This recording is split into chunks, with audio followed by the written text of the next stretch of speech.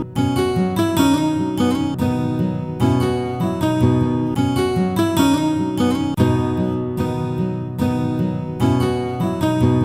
yesterday about chemical characterization, and the agenda was to talk about contaminant transport through porous media.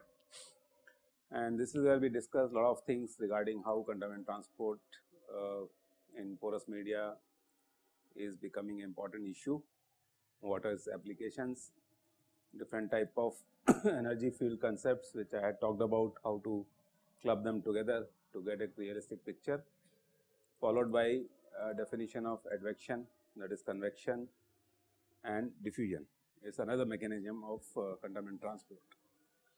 And this is where I had talked about the philosophy of conducting the experiments, what is meant by diffusion process, and different types of diffusion, that is steady state and non-steady state, and the interpretation in terms of Fick's law. We call them as Fick's law number 1 and Fick's law number 2.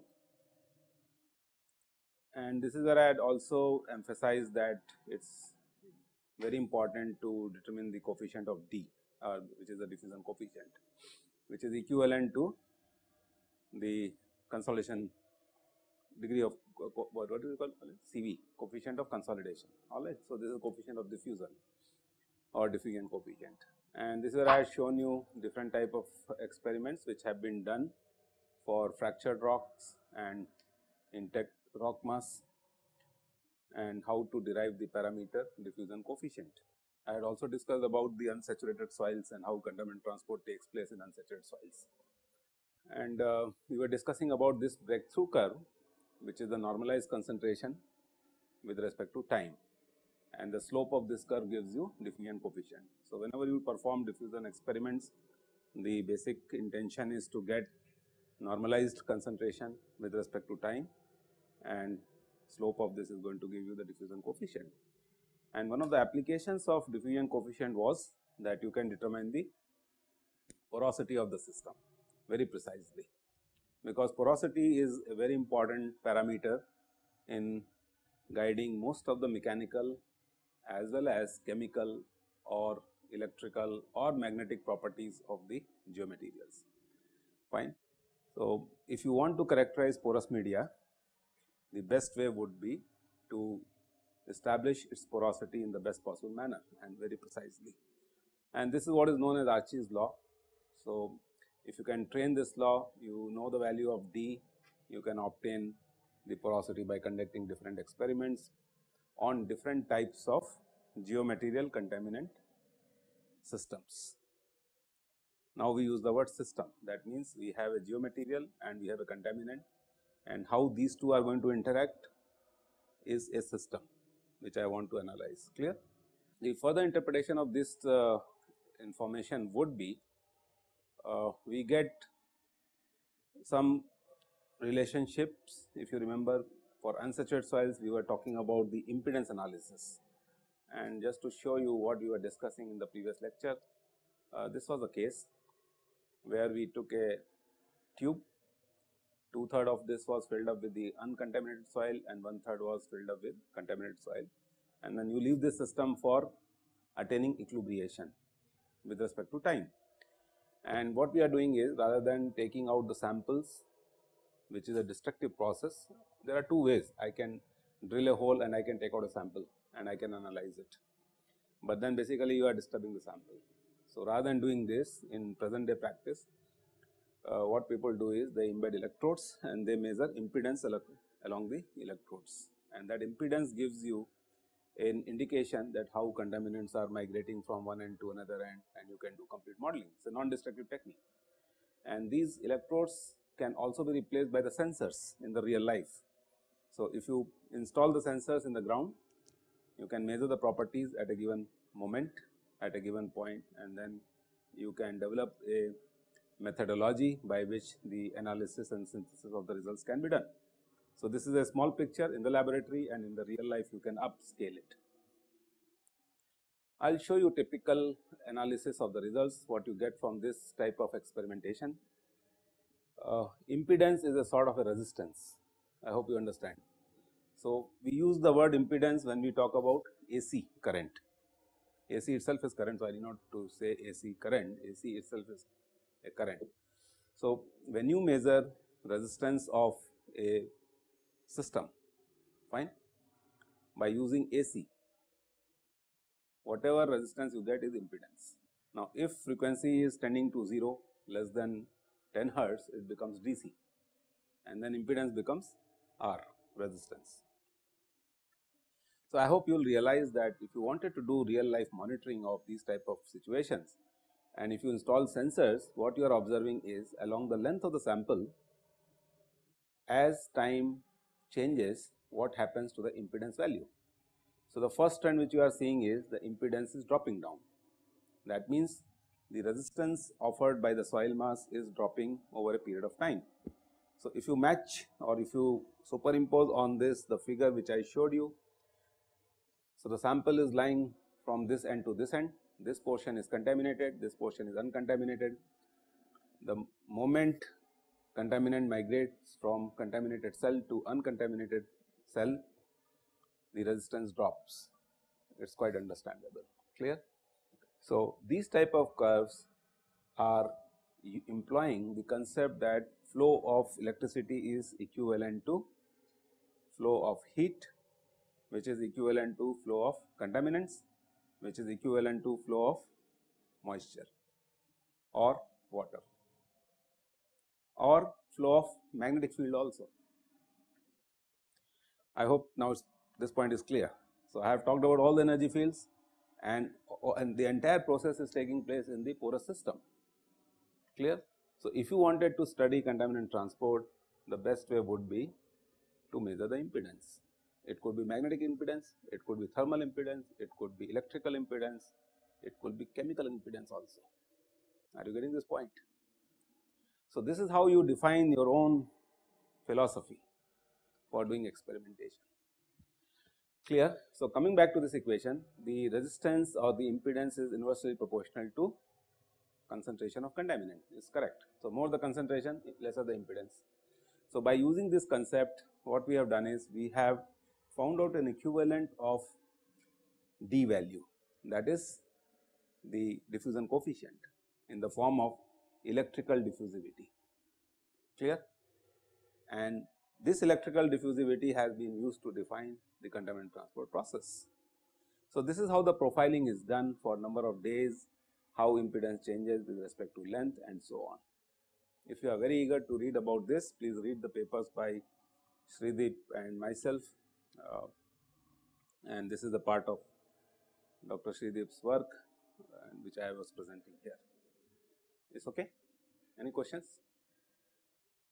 So, this is a very interesting way of showing how contaminant diffusion takes place in the porous system over a period of time, clear. And I am sure you can also realize that one of the interpretations of these graphs would be that truly speaking these are breakthrough curves. So, breakthrough curve could be with respect to length, with respect to time also, and this axis Z prime is inversely proportional to concentration. So, Ct by C naught can be written in the form of Z prime 0 upon Z prime at a given time. So, this is how you do interesting manipulations. Is this part clear? I hope you are getting an idea about how researchers design their own experiments and they analyze things and show to the world that their philosophy is impeccable. Is this part clear? And this is creativity. This becomes the novelty of the work. So, ultimately this is the form of the equation which I had shown you as a second order fixed law time series. I am sure in consolidation equation also, when you solve this equation you take help of time series, clear. Where is the time hidden over here? This is the time. Ct by C naught is relative concentration at a given point at a given time. Where is the distance hidden over here? X, one dimensional contaminant transport, clear. So, in the linear direction, how Ct by C naught is changing with respect to x and t is the solution of the second order differential equation which I showed you del C by del T equal to d into del square C by del x square, and the same thing what you do in consolidation equation, you solve the same function. So, if you want to use this equation, what is required? D, clear? Now, dE indicates to effective diffusion coefficient. What you get from these type of experiment which have been performed is D, which is a free molecular diffusion. So, you can convert the two by multiplying some factors, and that becomes dE, effective diffusion coefficient. So, for every salt, when it is in liquid phase, clear, there is a relationship by which I can convert free molecular diffusion into effective molecular diffusion. If I know dE value, what I have to do? I have to substitute the value of x, I have to substitute the value of T, I know what is Ct by C naught, clear, and that is what I wanted to do. So, remember my statement which I gave, that suppose if I dispose some contaminant over here, and if I want to find out what is its influence at a distance x comma t in one dimension, I can solve this. You have got the point? Reverse way of doing this would be, this is one of the ways that you conduct experiments, get the dE value. Second would be, suppose if I keep on measuring Ct by C naught by using some sensors, or by taking out the samples, analyzing them in a chemistry lab and getting the Ct value over a period of time, x is known, the location of the sampling is known. Over a period of time, if I keep on analyzing the samples, by withdrawing the samples from the ground, I get Ct by C naught, clear. So, left hand side is known, and I can compute d value, and I can cross check from my experimental results whether things are matching or not. That means, what I have done is, I have validated my experimental methodology, and I have made them more universal, generalized. So, these are the two ways which normally help environmental geotechnologists solving the problems. Is this part clear? Fine.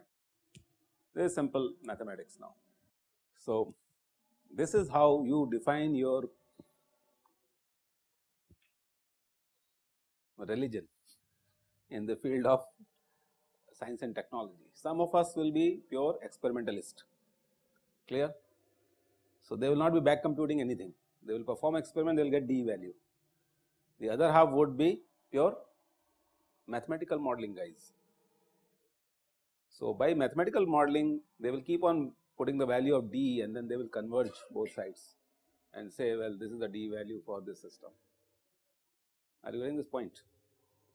Now, what has been observed is that this dE is a function of volumetric moisture content. Why? Because if pores are not filled up with water, the contaminant transport is not going to occur, because water happens to be the carrier.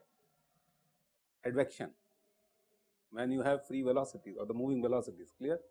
But if it is a stationary water table, even then molecular diffusion may occur from one point to another point, and that is the reason when you go into the, somebody was asking this question in the previous lecture, when you work with very fine grained materials like clays, clear, where advections are negligible, but diffusions become more prominent. Why? Capillary action. That means the contaminant transport is going to occur through the pores, and most of the contaminant is going to migrate through the fluid phase which is present in the pore, clear. This also emphasizes why nowadays people are talking about volumetric moisture content theta and not the gravimetric moisture content, because in gravimetric moisture content you have already disturbed the sample, you brought the sample from the field, so entire structure has been lost, clear. So, in present day circumstances, most of the research is again to measure volumetric moisture content, and for that you can use TDR, you can use FDR probes, you can use different type of sensors which are available in the market, impedance spectroscopy and so on. So, flow may be in 2 dimension also, here we are considering only 1 dimension. See, the best thing is, don't make your life so complicated from t equal to 0 itself. Life is already very complicated. So, first you solve problems in 1 dimension, there is no harm, sky is not going to fall. Clear? In your mechanics courses, which analysis is more important, one dimensional, two dimensional, three dimensional? So, which situation is more critical, three dimensional, two dimensional, one dimensional, or point? Point loading has infinite stressors, remember. So, if I pierce your body with a small pin, the maximum damage can be done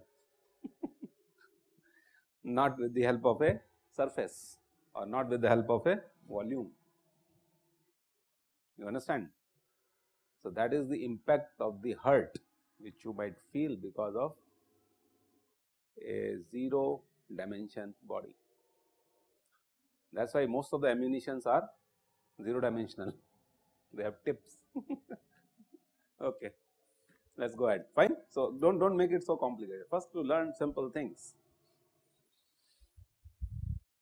And I can, if I am clever, what I will do? I'll do analysis in x direction, I'll do analysis in the y direction, z direction, assuming them as one dimensional. No problems. Clear? So whatever modeling we are doing here, like it will be specific to one type of site or one type of contaminant. One type of soil contaminant system. That's why I emphasize the term soil and contaminant. So, the moment you change the contaminant, things are going to change. Clear? The moment you change the porous media, things are going to change. So, normally all this analysis is done for a system under a specific temperature, pressure, chemical, biological, humidity conditions. Fine. See, there is another term which is hidden over here and nobody asked this question, is RD. Clear? This we will discuss slightly later. So, truly speaking, RD is a term which talks about any clues what it could be? R for retardation, fate of contaminant. Clear? So, RD basically talks about how retardation in the concentration of a chemical species is going to take place when it is going to interact with porous media, and we will investigate this quite in detail later on. Fine. Unfortunately, what is missing? This is one angle of looking at the problem from the contaminant side. What is missing? So, now the second angle would be what is happening to the porous system, that nobody talks about. And the reason is all these things used to be the monopoly of hydrogeologists. So, they have not given due weightage to the geomaterials, porous media. Are you getting the point? So, when we, with our advent into this whole analysis, what has happened now? We have started giving more weightage to the porous media, if not the equal weightage as compared to the contaminants also. So, this becomes a holistic system. Are you realizing the shortcomings and the loopholes in the existing knowledge which you have to develop further? Fine. X naught LCs are some boundary conditions, okay, for solving this mathematical expression. Is this okay? Shall I go ahead? So, let us talk about the second mechanism, which is the dispersion. Yesterday somebody used this word dispersion and then I asked you to wait, it is not correct. Dispersion is something totally different. What is dispersion? There is a crowd which has dispersed because of the intervention by police. They use the word. Clear? What is the meaning of this? The moment something came, this crowd dispersed. Clear? So, this is a different mechanism altogether. Now, let us see what it is. So, until now we have talked about two mechanisms of contaminant transport. One is advection, which is convection, fine, and the second one was diffusion. Now, the third one is dispersion. Now, dispersion is something similar to diffusion, but then in this case it is completely thins out, scatters or spreads into the entire system.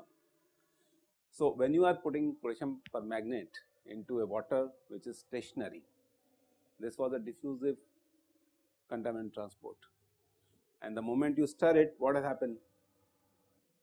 The speed of diffusion has increased. for that matter a cup of tea which you take and you pour some sugar, and what do? You just wait for sugar to get mixed up. It will take years for you to enjoy a cup of tea. So, what do? You immediately stir it. Clear? What is stirring? Mechanical intervention. Fine, mechanical agitation. So, when you dispose slurries from the industrial units, I am sure you must have studied in your hydraulics courses. Suppose if I have to discharge sewage into a water body, which is a practice in coastal areas, what do? They will lay a pipeline up to few kilometers inside the water body and they will flush out everything. What happens there? It disperses. But then what happens because of tidal action, everything comes back to the city. What you give comes back to you. You understand? So, you have to learn from all these mistakes of the people. So, let us see what happens when we talk about the dispersion process. In dispersion process, again the same plug which we were discussing in the previous lecture. This is the concentration of the contaminant and this spreads over. Look at this, as time increases, as distance increases, this is thinning out. So, concentration is dropping down and it is moving along the x direction. Now, this process is known as a dispersion process. So, what I have shown here is a peculiar Ct by C naught, which is a normalized concentration with respect to distance. So, initially this is what is known as step gradient. Ct by C naught was 1 within the whole liquid. Within this zone there is a concentration drop, and by the time you reach this point the concentration has become 0 and then it thins out. So, what happens to the breakthrough curve? It diffuses further down. Clear? So, there is a spread of dispersion process, and then it thins out. So, concentration is decreasing.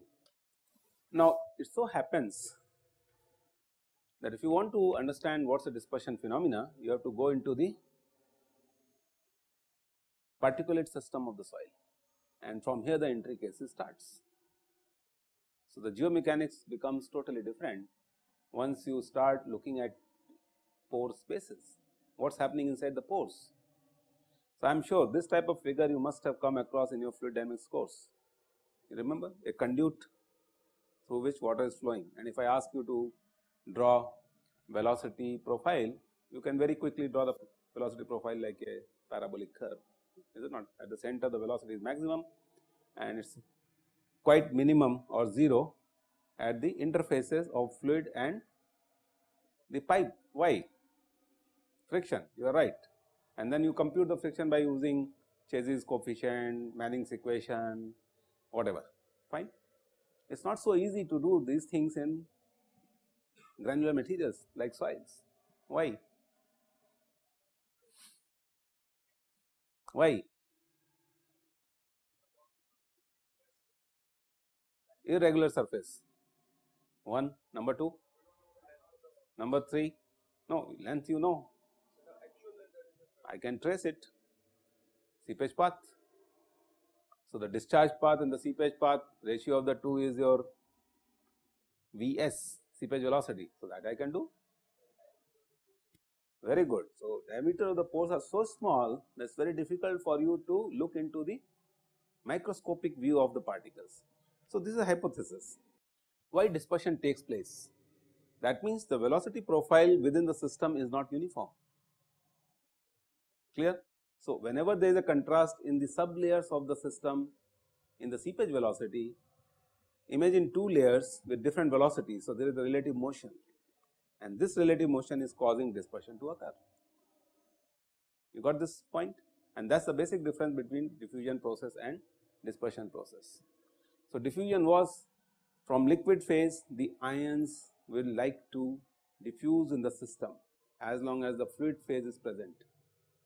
Here, because of the movement of the molecules of fluid, chances are that there could be a velocity contrast, and that velocity contrast is responsible for causing dispersion to occur.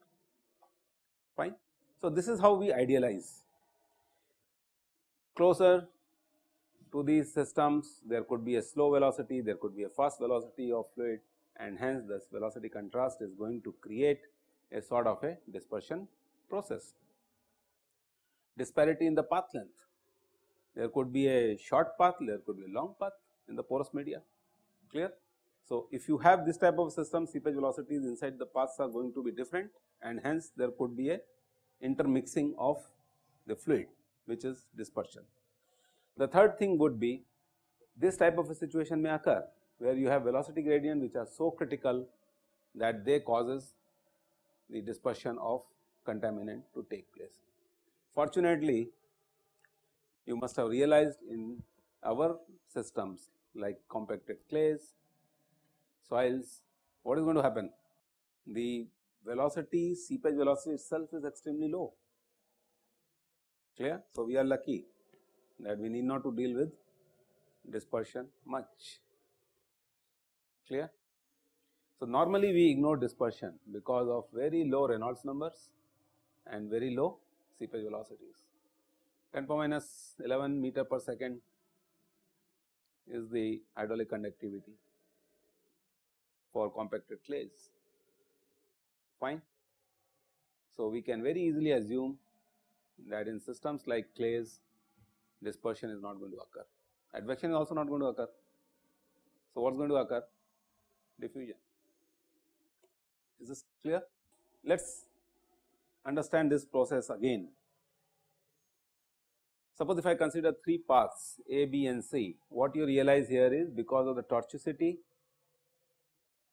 this is nothing but the tortuosity of the seepage path. How do you define tortuosity factor? The square of that, LC upon L, the square of that is the tortuosity factor. Did you ever look Kozny-Karman equation? Do you remember that? Write it on your papers and try to analyze what is known there and what is unknown. 1 by kk mu by gamma w times eq by 1 plus c times d square. Arjun, what you have written? You don't remember, no problem. Next. Okay, next. Ankur. Proportional to E cube upon 1 plus C. Good. Proportional. Fine. So, proportionality has created a lot of ambiguity. Why? You never know what is this proportional sign. K is equal to 1 upon SS square, specific surface area.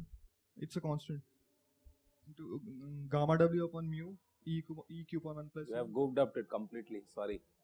This is not Kozny-Karman equation. Yes. Anjusha. Say it again, please. Kozny-Karman relationship is valid for fine grained material or coarse grained materials? This is where the catch is. Yes, Danisha. I hope you got my hints. Yes. Proportional to EQ by 1 plus C into 1 by specific surface square. Very nice. Good.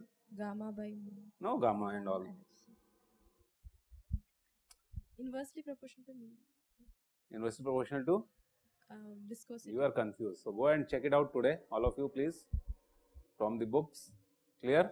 What is the Kozny-Karman relationship? There are a lot of terms. So, yeah, some of you are close to Reza and Dhanisha, you are very close to this. So, suppose if I say K is proportional to E cube upon 1 plus E, E square upon 1 plus E, E upon 1 plus E, all those models are there, clear? Now, this proportionality sign as we were talking about is something very interesting. So, this is basically 1 upon C into 1 upon S into 1 upon tau. All these factors are unknown. You agree? What is C? Normally S is shape factor, C is angularity of the particles. Shape is 1, angularity is 1, tau is tortuosity factor. Now, you never bothered when you were undergraduate student that how to obtain these terms. You agree? Avik, have you followed this? Now, the question is how would you get this term C as tau? Tau he said is LC upon L square or whatever, L effective upon length of the sample square. What about CNS? Shape factor and angularity. Clear? How would you obtain these terms? Now you have to do microscopic examination. SEM will not give you much information, unfortunately, because please remember SEM, I don't know, we were discussing one of the days that, you remember, SEM is quantitative or qualitative?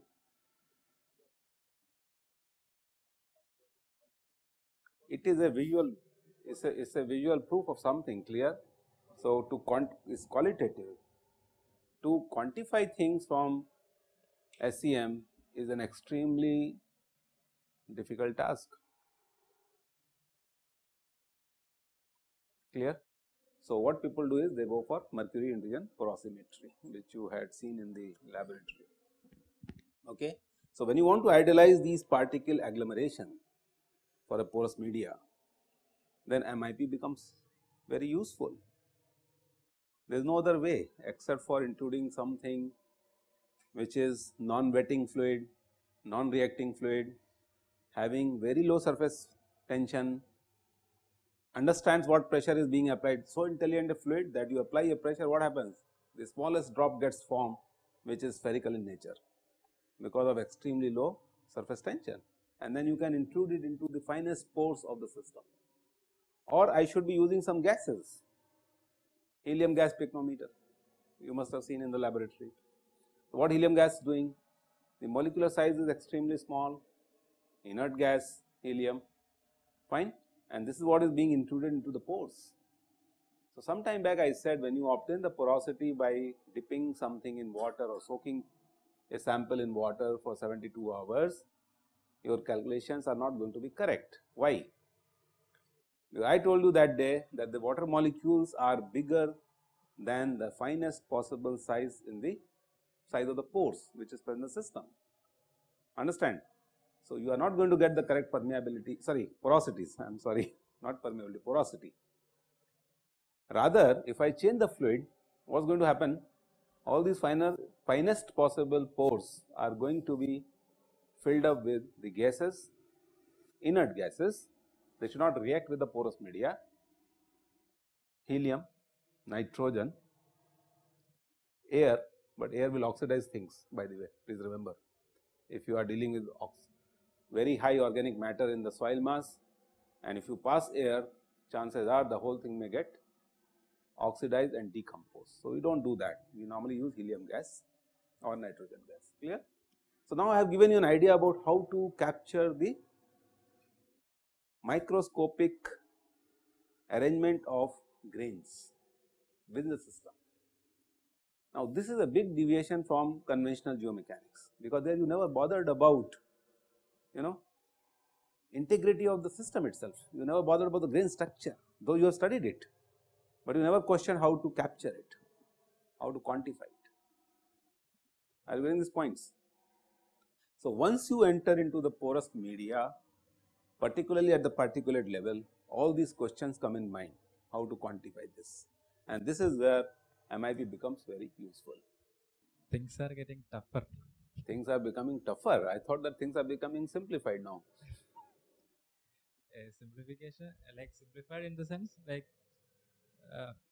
or the most of the problems can be solved if you are knowing all these things. You can always say that 10-15 minutes back I told him why to make life so complicated. Now I am making my life complicated by entering into the pore system. Clear? Yes, it is complicated, but it's very enjoyable. Yes, Neeraj, what do you have to say? I know these are right now, these things are Greek and Latin for you, but then a day comes when you master all these things and you say that I know everything about it, and I create questions which nobody can answer. That is the art of mastering something. Yes, please. I understand, like you need to, like there's chance for questioning everything. So if I do this, then I can question why not this. And even if you go in deep into it, there are always questions arising. So correct. So, see, this is how you enter into the hardcore R&D. So, from I think since last 1.5 class, I am trying to take all of you into a very different domain.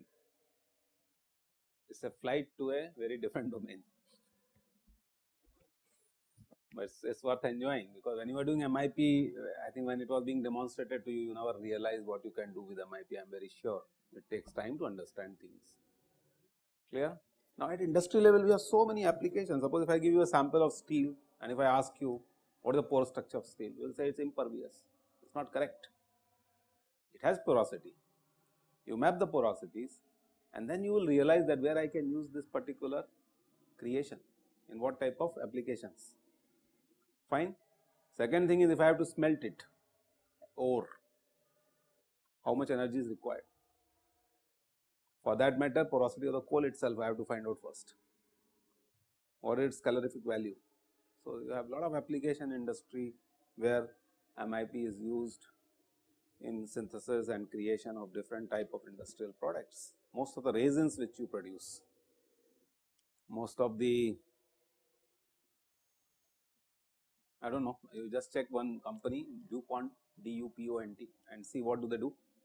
Starting from your mattresses to the sleeping bags to pillows to comforters to sub-0 degree jackets, everything they make.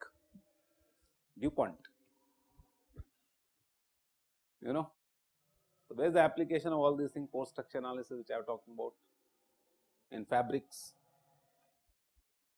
The more and more air you can trap into the pores, you feel weatherproof. So, go to the Antarctica, minus 40 degree outside in Srinagar, Kashmir and all these areas. What is going to happen? The more and more air I can pack into the pores, which will not come out, very thin sheet, even then it will be extremely warm during winters. So, you can use these informations. So, no wonder somebody may send you a sample of a cloth and say find out the porosity of this cloth. So, this becomes poromechanics. So, most of the geotechnical engineers are becoming poromechanics guys. There is a big group on internationally which is known as poromechanics researchers. Type it on net.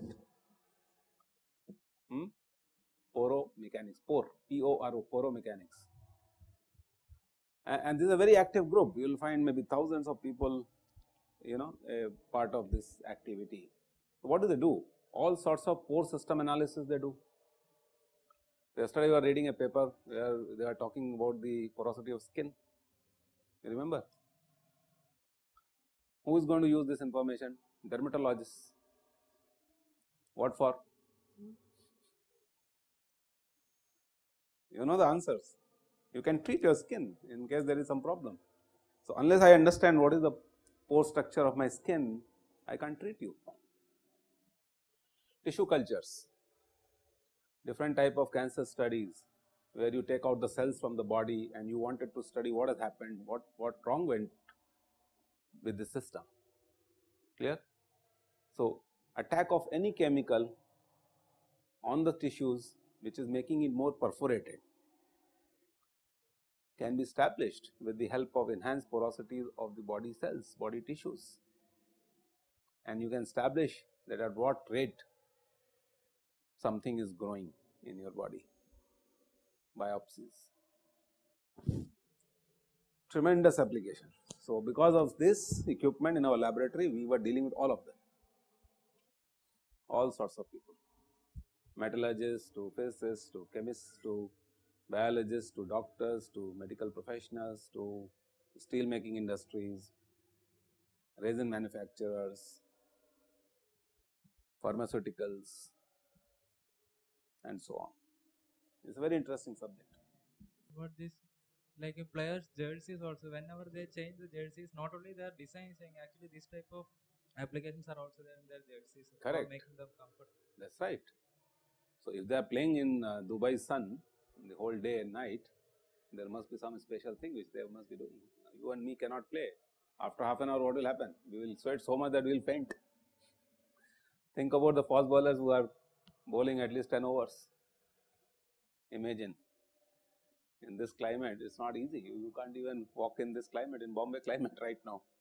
95% humidity, 85% humidity, 80% humidity. Clear? So, these are the body comforts which you can create by understanding the pores of the system. Fine? Good. You liking it now? So, think of a chocolate or a toffee or a mouth freshener where the porosity is extremely low. What will happen? You keep on chewing it, you will not get any fun out of it. It will not dissolve in saliva. Then is a practical example I am citing. How do the candies are made? They have to be made at a certain porosity. Why? The moment you put in your mouth, it melts. Melts means something goes inside, the saliva goes into the matrix of these things and dissolves it immediately. Look, he is so happy now. I have given him the whole concept of, how to create good candies.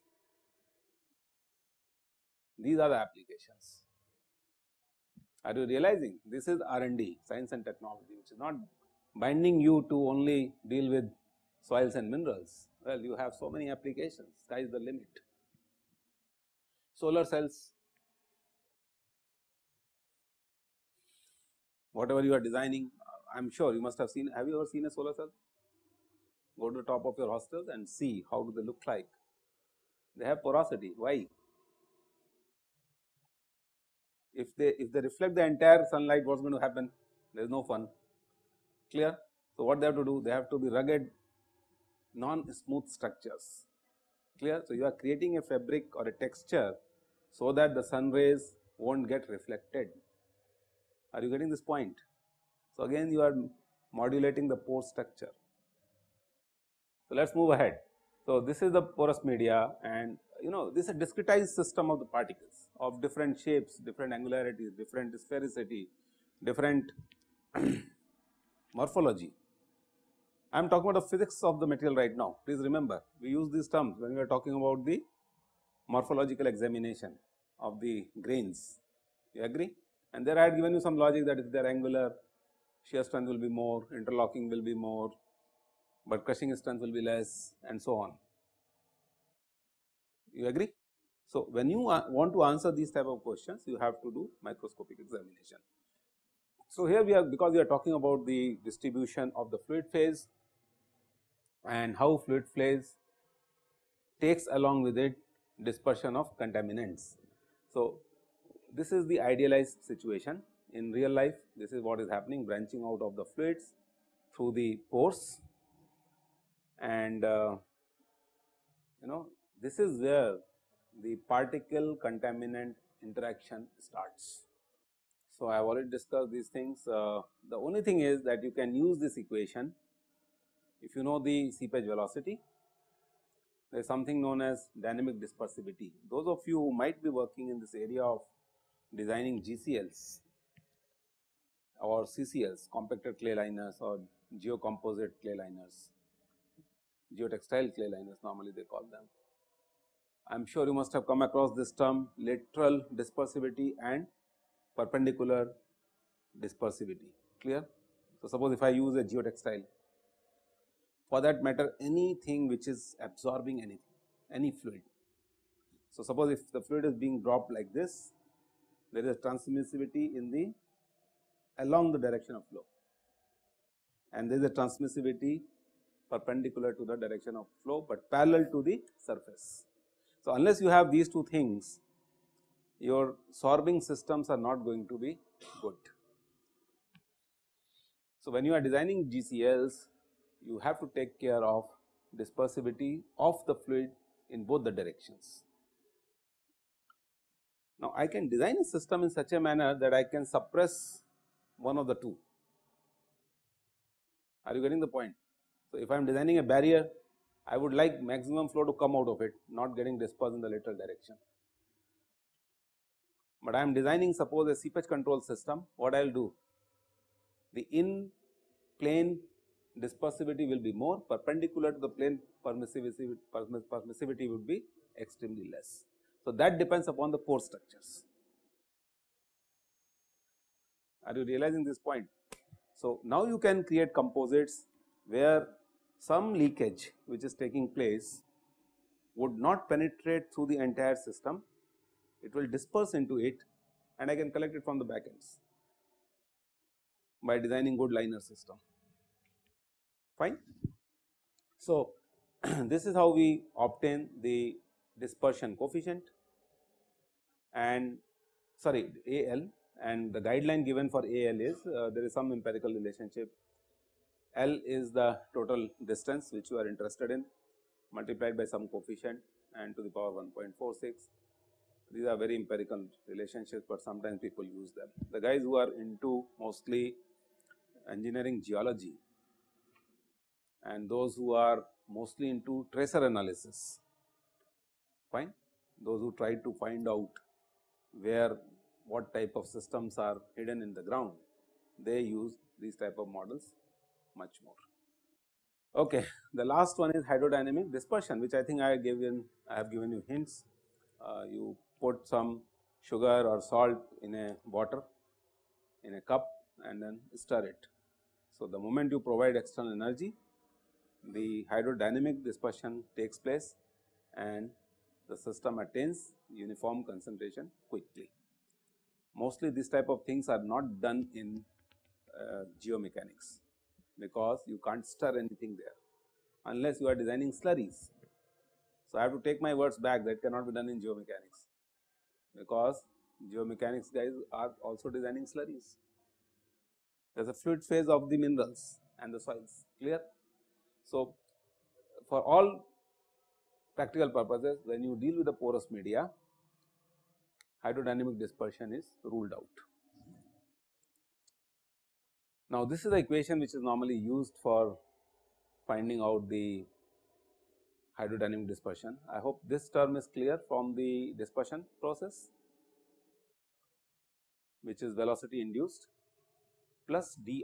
Now, di is the coefficient which is the free molecular diffusion of the system of a contaminant in the fluid phase. And again you have these type of equations which have to be solved. I showed you something of this type just some time back, that Ct is C, Ct by C naught is error function of the entire term.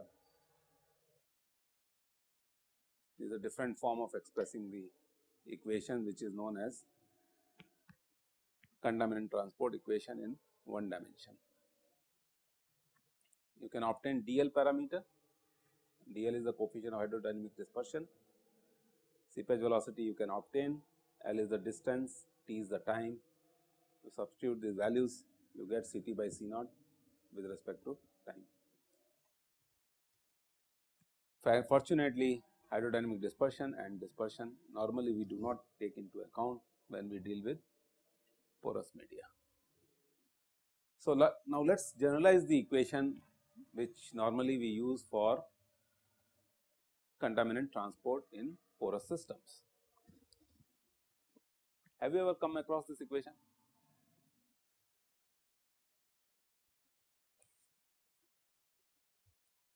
Few terms I am sure must be very well known to you.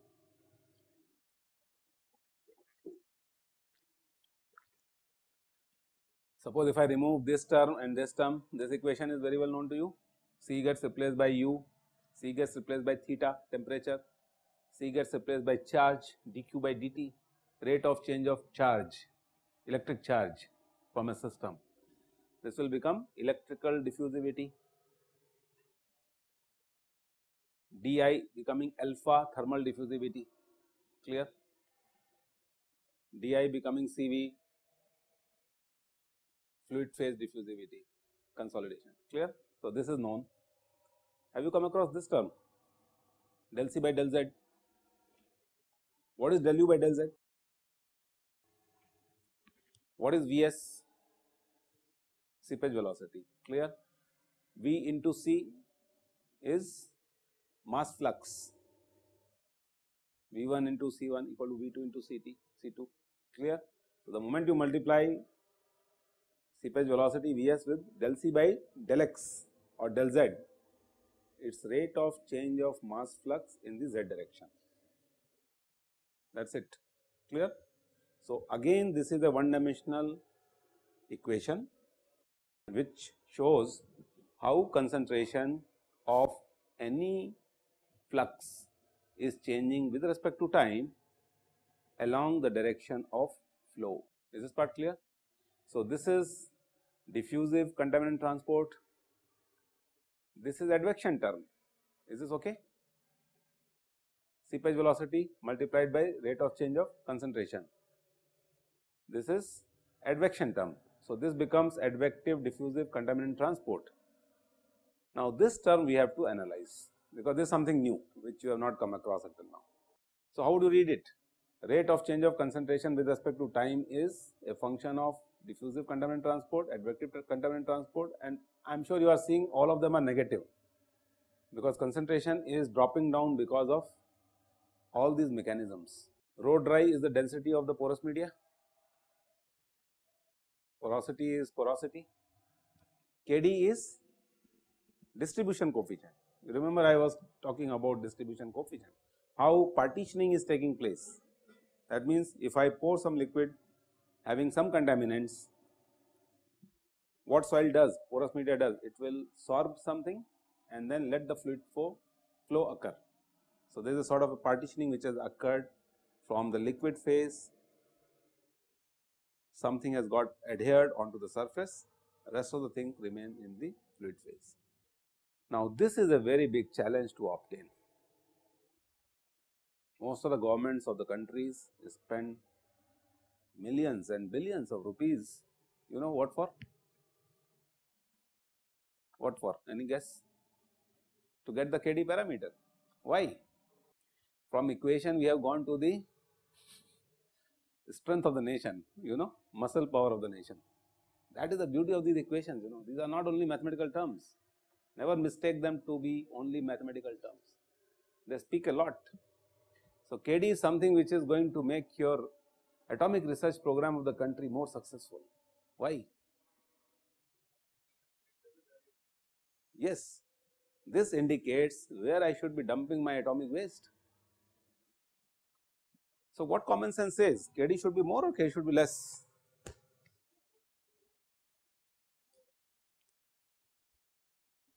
It's a divided house.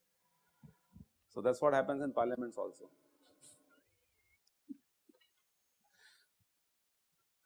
So, you said more, justify your answer.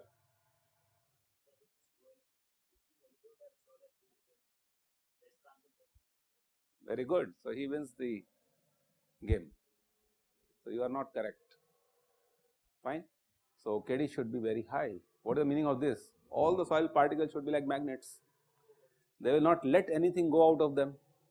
Clear? So, enhance their surface area so much, enhance their cation exchange capacity so much, they become perfect sorbents. You understand? So, either nature does this for you, it has created few pockets where the activity of the minerals is so high that whatever is dropped in them will never come out of them in the form of chemical concentration, clear, nuclear concentration. If nature has not done this, what you have to do? You have to create something like this. So, synthetic minerals which I have been talking about have to be created where you want to achieve very high Kd value, and very high Kd value will also indicate extremely high cation exchange capacity, extremely high specific surface area. Are you getting this point? So, most of these atomic agencies of the world have a mandate. What do? They keep on collecting samples from different locations. They try to select the right mineral which will give you the best possible Kd value for a given species of radionuclide. Are you getting this point? Keep on doing it. So, if you see now the papers which are published by Dr. Pankaj Pathak, she has 3 wonderful papers in ASC. Read those papers to understand how Kd can be determined.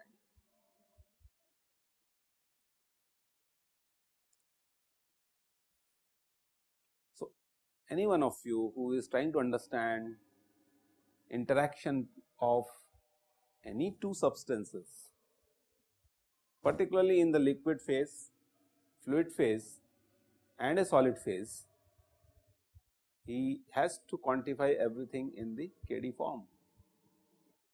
AMD reacting with a solid system, neutralization taking place, is a beautiful example of obtain the Kd value and establish whether your silicates, aluminates are reacting with the chemicals or not. If Kd tends to 0, that means you are interacting with dead woods, they are not going to do anything for you, it is a pure quartz. Now, suppose somebody asks you convert this quartz into the best possible zeolites. Are you getting this point? That becomes a big challenge.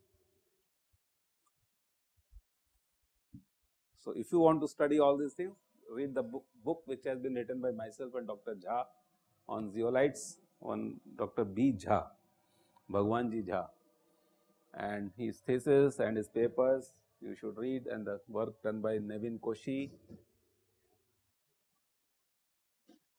These are the guys who have done a lot of things related to synthesis of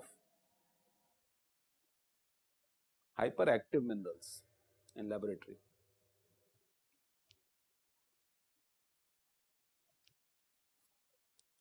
One message you must have got very clearly, that these equations challenge you a lot. How many stories can be created out of it? Otherwise, simply what is the tendency to mug up the equation and write in the exam without following what is the implication of these equations. Okay, so let us analyze it further. So, truly speaking, the rate of change of concentration in a porous system would depend upon diffusive contaminant transport, advective contaminant transport, and what about this? Sorption. So, the moment Kd term comes is a sorption or distribution coefficient, clear, or partitioning coefficient.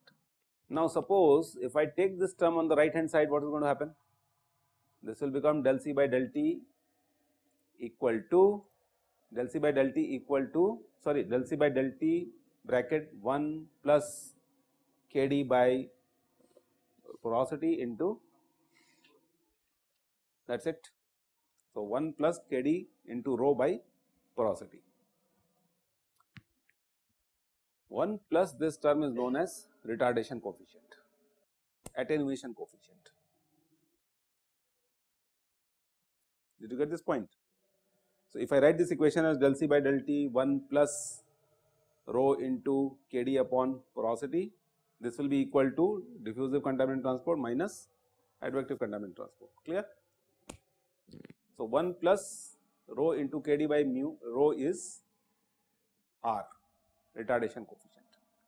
So, retardation coefficient is the property of a contaminant porous media system, and the moment you know Kd, the porous media attributes are known, you get the value of R and you can see how much retardation in contaminant transport is going to occur. Is this part clear? What are the principal unknowns here in this equation? Yes, you are right. Number 1, coefficients. All coefficients are unknown. So, why do you perform tests in the lab? To get the coefficients. Coefficient of hydraulic conductivity, how did you get? By falling head test or constant head test, clear? So, you measure the discharge of water for a given time, 10 minutes, 15 minutes, 20 minutes, you average out, you get the value of small k. Agreed? Fall in height of the water column, you have that equation, A by capital A or whatever into log of H1 by H2 and all this. Okay. How about DI? We have already discussed what type of experiments we will be doing. Vs from discharge, if you know the porosity, you can get the Vs, clear, and you can be happy. How about the porosity? MIP. So, take the sample, put it in MIP, get the porosity value. Density you can measure easily, helium gas pycnometer you can use. The biggest culprit is Kd, it is an intricate thing. So, we will have to discuss this in quite details, and that will discuss about the sorption, desorption mechanisms. Long back I said, please keep it at, write it down at the back of your notebook, and we will discuss later about sorption desorption mechanisms in the geomaterials. So now that stage is coming first. Is this part clear? So now we have different professionals who are looking at this equation in different manners. So some of them are field monitoring guys, some of them are field instrumentalists. Clear? They perform experiments in such a manner that they will obtain everything under field conditions. There are some guys who will take the samples to the laboratory, perform tests by designing all sorts of experiments, and they will get the parameters.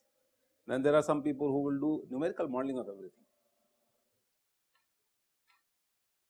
So we have created several expertise out of this whole thing. It is a very hot topic, I hope you understand, and of strategic importance and societal importance. How to protect your aquifers against contamination. Clear? Number one, how to protect your wealth. Which wealth you are talking about? Sorry? Very nice, good. So suppose it is there today, tomorrow what may happen? You can't lock it in a key and lock. You understand? The whole thing may get drifted to some other continent. Who knows? So today you are oil rich. Tomorrow when you start drilling oil, you won't find even a drop of oil. Why? It has migrated. Check it on net. It is a beautiful concept on which a lot of people are working. How to stop intercontinental drift of hydrocarbons and water resources. Are you getting these ideas? Intercontinental drifts of hydrocarbons and water resources. See, whatever is on the surface can be controlled. You agree? But whatever is beneath, you have no control on that. Very intricate problems. I hope you are realizing the intricacies of the problem. Understand? So you have to be a player on an international map. You have to coordinate with all of these guys, agencies, then you have to do remote sensing, whatnot, and then you can't say that I am working only in this area like this. Clear? Yes. Regarding this advection and diffusion Say it again. Regarding the advection and diffusion equation. Say it again. Advection. Yes. And diffusion equation. Correct. So the concentration we are talking about is of a specific species. Yes. Species. It's a specific species. So then there is a chance that that species concentration may increase. Yes. So like again I said, please don't complicate the whole thing. Let it be as simple as possible. Yeah, it's all possible. So unfortunately, all those components you keep on adding, you have enough time in life and solve the problems. Clear? So you can modulate this equation the way you want. Put your parameters and say this has become nearest equation. Why not? That's what people do. They modify things and they claim for it. That's the patenting of IPR. That's what you have to do. You should not be very happy with whatever is being discussed with you. This is a past knowledge. You have to create new knowledge. So there are a lot of terms which are not appearing here. B is not appearing here absolutely. Radioactivity is getting reflected in the form of Kd, because each ionic species in its active and inactive form will be having a different Kd parameter. Clear? That I can reflect here. Now, if you really want to make it very complicated, let us bring the time effects into it. Porosity as a function of time, density as a function of time. So, porous media is changing always. Why? Because of the eating up process of contaminants. Clear? Heat, precipitation, dissolution of salts which are present in the porous media, flushing out of bacteria. Clear? Agglomeration of bacteria. And if you want to make it much more complicated, what should I do? Tell me now, give me an idea. All this is under fluid phase 1. Clear? I will make it a coupled phenomena by saying there is a partial water fluid, partial liquid phase, partial fluid phase, hydrocarbons. you are talking about. Clear? Now, what is going to happen? Your Vs itself will be having UA and UW. UA is pore air pressure and UW is pore water pressure. So, right now you ignored all these things. You said seepage velocity is of saturated porous media, which is not going to happen in nature. Clear? So, change Vs. Now, Di is going to change because Di was also under saturated systems.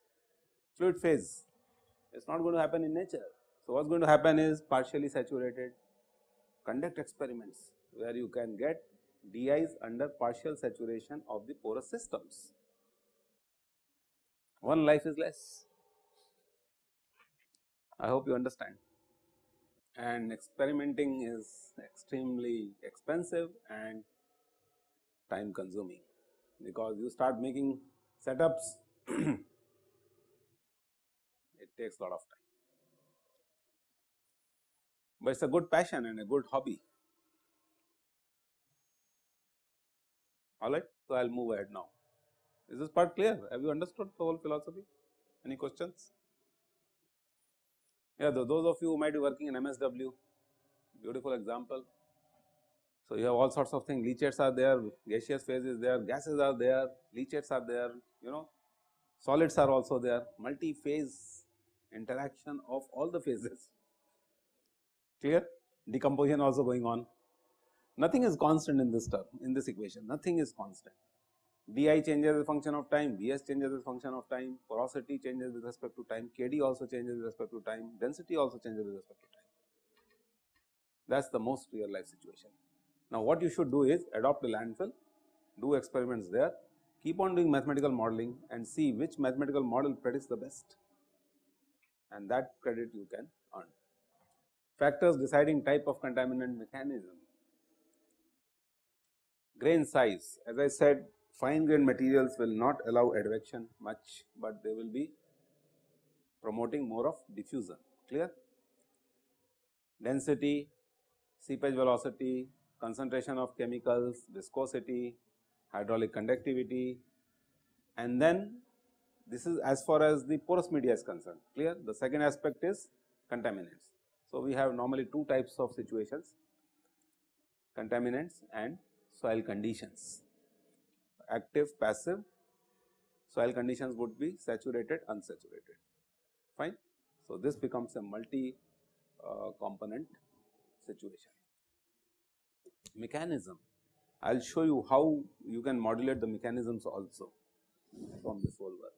Sir, I was looking at these points, anything is left. So many parameters, clear? Yes, so it is very difficult to deal with the parameters. So, if you want to learn how to model your experiments and how to control several parameters in your experiment, there is a very good method which is given by Dr. Pankaj Pathak in her paper. So, please read those papers where she has talked about the Taguchi method,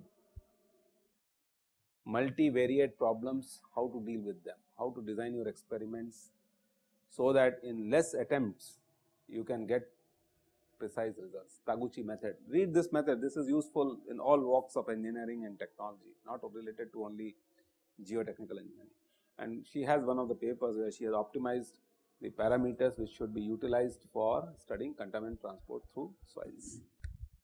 Well, so I am sure you must have done this type of analysis. What do you call this analysis? Sorry?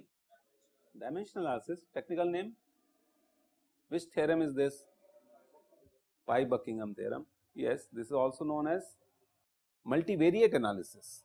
See, all of them are variables. So, when you say multivariate analysis, I will say C is a function of x, y, z into this, and then I will go for partial differentiation and I will see which sensitivity analysis, which parameter influences the results most. Clear? So, I will say del f upon f equal to a del x upon del x upon x plus b del y upon y and so on. Clear? And then I will see which parameter is giving more sensitivity to my results. So, these are the parameters which are involved in the contaminant transport mechanisms. I am sure you must have come across. C is the concentration, mu is the dynamic viscosity, D is the diffusion coefficient, S is the mass of the contaminant getting sorbed on the system. sorption process. We will discuss about this. Interstitial flow velocity is seepage velocity, Tf is the surface tension, density of the fluid, acceleration due to gravity, L is the characteristic microscopic length. You know what it is? How would you obtain characteristic microscopic length? Rho dV by mu. What is d? D is the diameter of the pipe for the fluid flow in the conduits. Now, if I say D10, this becomes characteristic diameter in the porous media. So, D10 could be a characteristic microscopic length also, D10, D50, D30 and so on, fine.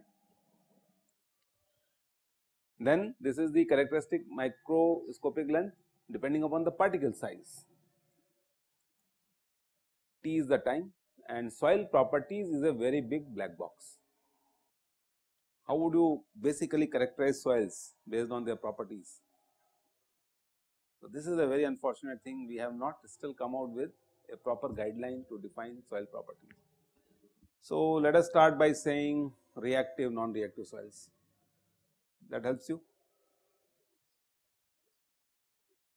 Activity, surface area, cation exchange capacity, all that series will come here. So, soil property and the mineralogy, which we have not talked about. So, if you are doing a very good R&D work, what you should be doing? Soil properties will constitute of each and every mineral which is present in the soil and its percentage, and then do this modeling for each and every phase of the mineral which is present in the soil. Life is going to be more complicated, but this is where the R&D is right now. So, what you have to do? You have to do the best possible XRD analysis. From there you have to get mineralogical phases, separate out all the minerals from the soil. Each phase of the mineral you have to compute CEC, SSA and so on, discretize the whole material and then go ahead with the modeling. It is not easy, it is extremely difficult task, extremely difficult, I am using the word, clear, because it requires lot of patience and perseverance. Okay. This is just a glimpse of the things. I mean, you should realize that what is in the background of the entire thing. In centrifuge modeling, you must have come across all these numbers, I am sure, is it not? Some of the numbers you can recognize very easily, some of the numbers are new for you. So, we do lot of contaminant transport mechanism, concentration number, advection number, diffusion number, capillary number, then we talk about adsorption number, we talk about dynamic effect numbers. These are similitudes, they have to be they have to be equilibrated in your model and prototype, clear. Now, what happens is there could be some numbers which might not get simulated properly. Are you aware of this? So, when you do centrifuge modeling, you have to be very careful about it. This work was done by Dr. Ashok Gupta.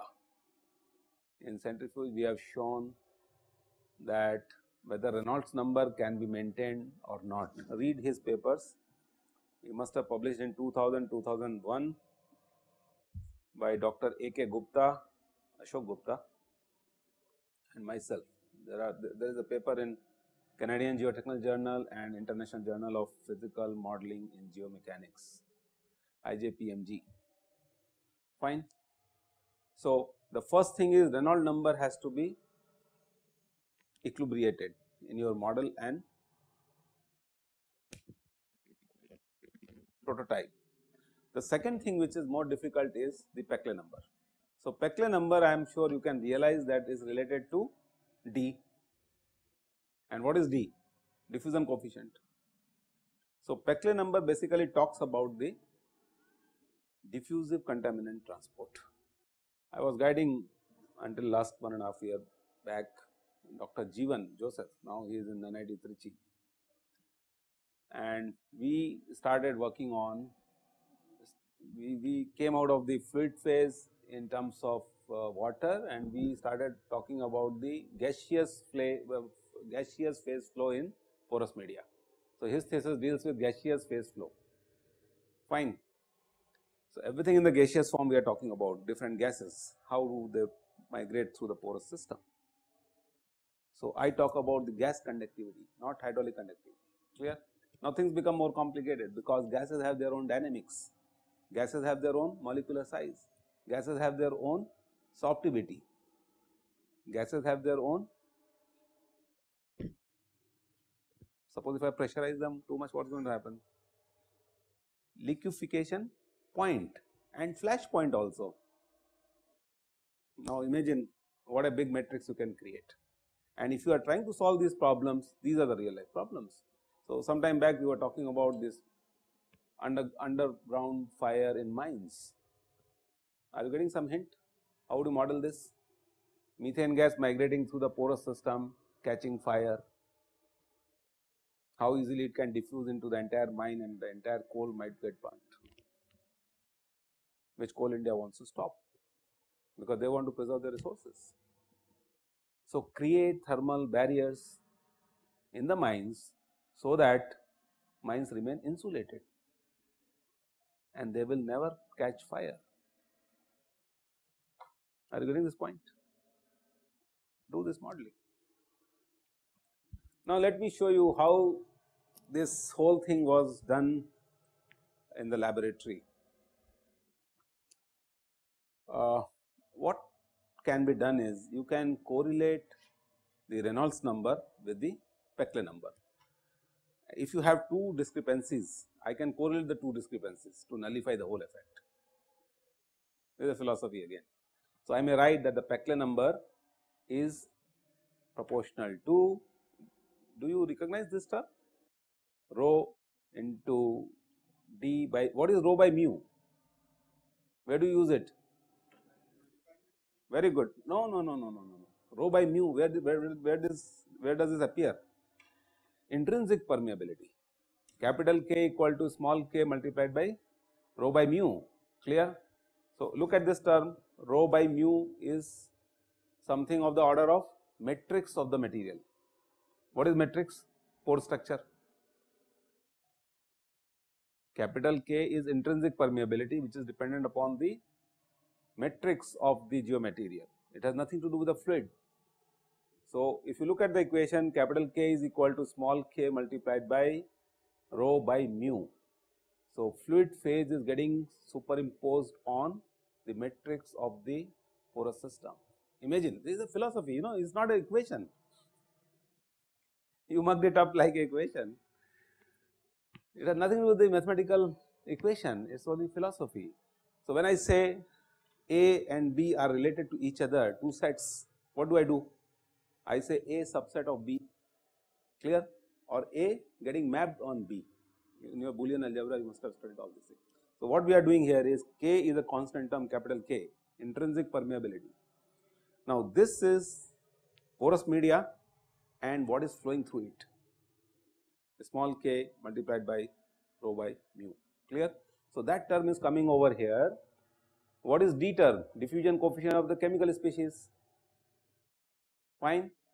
So, this term is a manipulation which we have created, and then we say that if this is taken care of, Reynolds number can be equated to Peclet number, fine.